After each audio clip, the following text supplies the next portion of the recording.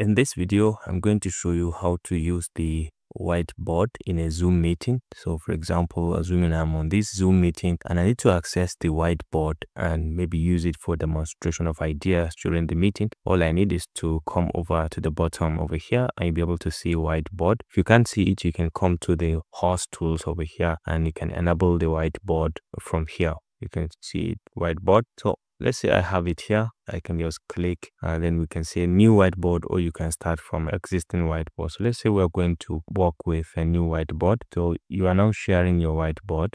Okay, so you can now start demonstrating things from here and you can share directly from here if you want to share. So let's say we want to write something. You can just write and demonstrate different kind of ideas that you want to demonstrate very easily. You can use any of these tools. You can use the shapes. You can see, you can just click and we'll have the shapes enabled and you can write even within it. You can use a pen tool. Okay, you have different kind of pens. You can use erasers and so on to erase things. These are various different things that you can use. You can use line of different types, text of different types. You can type in your text and you have these much controls as regards the use of the text. And then you can add equations of different sorts. Sticky notes, you can add sticky notes. These are very, very useful. You can paste them anywhere and you can play around with the sizing and you have these much features and so on. And you have frames as well as templates and upload things. You can upload images very easily from your device and you can just have them in this.